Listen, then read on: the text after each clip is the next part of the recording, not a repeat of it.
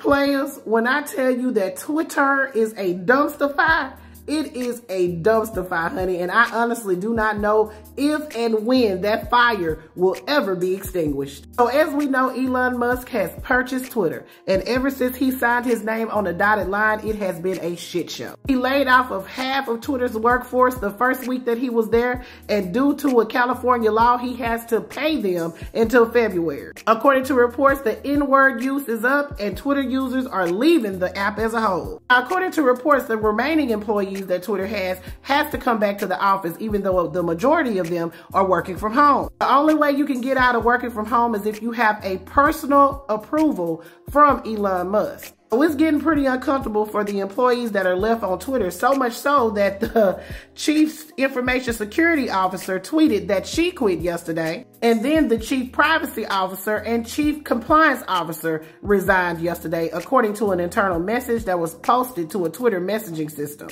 Now, the company's top ad sales executive did tweet that she's staying with the company, and it looks like Elon's gonna need it, baby, because according to reports, his ass is talking about filing bankruptcy. In Twitter's first company-wide email, Elon Musk warned that Twitter would not be able to survive the upcoming economic downturn. And in this email, he did not rule out the possibility that he will have to file bankruptcy. And considering the fact that Twitter is having trouble combating misinformation, and also the Twitter Blue signups disappeared from the app after so many fake accounts caused chaos. So Twitter rolled out their option for Twitter Blue users to upgrade their subscription, and doing this will get them a verified blue check mark. Kyle Rittenhouse was one of the first to get the blue check mark. As you can see here, he now has a verified account, but if you click on the verification, it says this account is verified through the paid subscribed Twitter Blue. But of course, the ability to pay for a verified account is causing chaos on Twitter. Verified accounts started popping up impersonating public figures like LeBron James,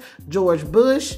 Child, it was a hot boo-boo shit-tay mess. It was so bad that Twitter had to post a tweet apologizing for the misleading messaging from these verified accounts that were impersonating people. And they said that they had suspended those accounts. Now, experts had already expressed to Elon Musk that this was a bad idea and he needs to backpedal and pussy pop out of it immediately. But of course, everything with Elon Musk is about that mighty dollar. But this morning, they did disable the function that allowed people to pay for blue check marks. So now a spokesperson for Twitter actually issued a statement and said that it's not clear when the paid feature will return to Twitter. It was a shit show. They shouldn't have done it in the first place, just like the experts told them. But hey, it's all about that mighty dollar. Player, put your thoughts in the comments. This is Dope Demo for the Black Accurate News.